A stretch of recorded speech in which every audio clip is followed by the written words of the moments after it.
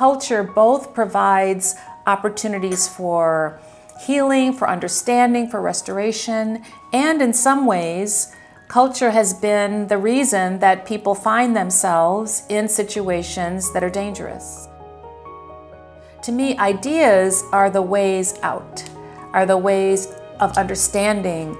Is this the culture that we want, or are we trying to create a changed culture that will lead more toward freedom, is more liberatory, is more justice-oriented? So I think ideas are really important. I think they're important because they help change culture. And culture is, for me, both the constraining factors that keep us where we are and the potential for liberation. My name is Beth Richie, and I'm a Freedom Scholar.